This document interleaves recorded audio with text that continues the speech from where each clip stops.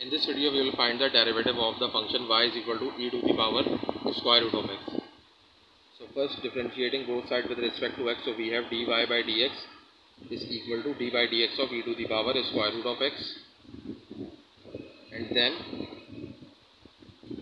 we know that the derivative of e to the power x is e to the power x, where e is the exponential function. So we can apply this formula, but we must have this thing and this thing same. So we can see that these two things are not same. Here we have a square root of x and here we have x. So let u is equal to square root of x. So the derivative dy by dx is equal to d by dx of e to the power u.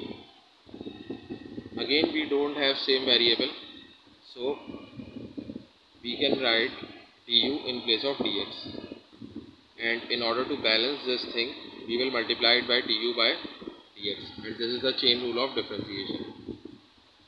Now we can apply this formula that the derivative of e to the power x is e to the power x. So the derivative of e to the power u is e to the power u, and then d by dx of the derivative of u is square root of x. Now we can put the value of u, which is square root of x, and we know this formula that the derivative of square root of x is 1 upon 2 square root of x.